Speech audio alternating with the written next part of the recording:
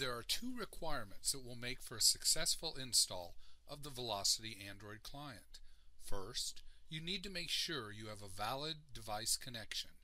This connection will allow for the movement of the APK file from the PC to the desired mobile device.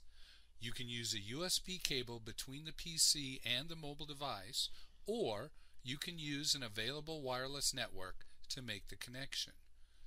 Once the connection is established, the second requirement is that the Velocity APK file is available on the PC to be downloaded to the mobile device.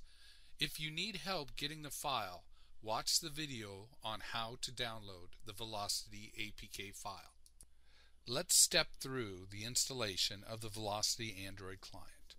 Grab a copy of the Velocity APK file from the host PC. Move a copy of the file onto the mobile device. Please remember where the file was stored. Go to that folder and locate the copied APK file. A simple double click of the file is needed to start the installation of the Velocity client. The install will now display the access needed to complete the installation on the mobile device. If you agree, click on Install. When the installation is finished, the screen will read App Installed. Click on Done. That's it. The installation should be complete. The installation will create a file named com.wavelink.velocity on the internal storage or SD card partition, depending on the device.